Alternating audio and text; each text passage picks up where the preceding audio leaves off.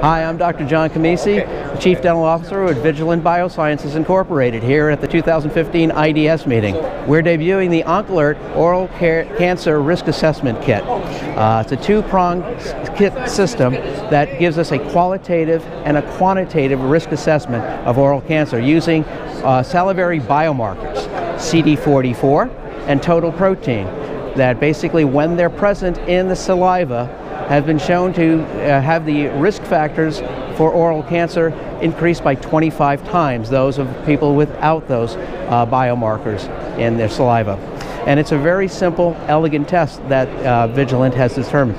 The point of care test is a very simple test, as indicated here.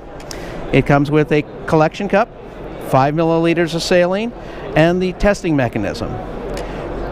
The patient takes the 5 milliliters of saline, we'll place it in their mouth, rinse for 5 seconds, gargle for 5 seconds, and spit into the cup.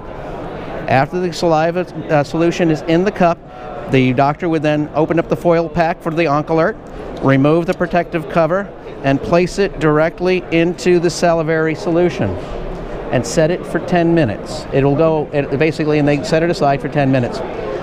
What will happen next is it fits perfectly into the hygiene flow. The patient will then go through medical history, go through the caries identification, do their periodontal risk assessment, and then basically can start their overall cleaning process. After that, at 10 minutes, the colorimetric change will indicate if there is a higher risk of oral squamous cell carcinoma or not. If there's no color change, the patient is at low risk, so no further need for additional testing. And then they can be just screened. They can then be just,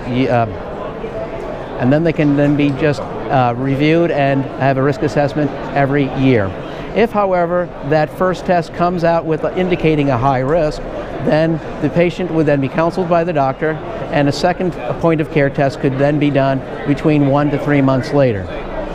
If, however, that second test comes back again with high-risk indication, then the second laboratory quantitative test is then done.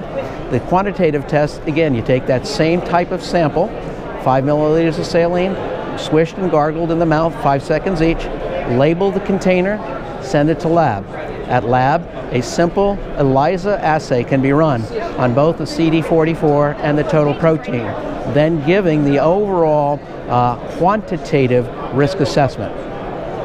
This is the first time we've ever had an ability to have both a qualitative alert and then a quantitative assessment that helps the care providers determine the next steps for intervention and hopefully long-term good care.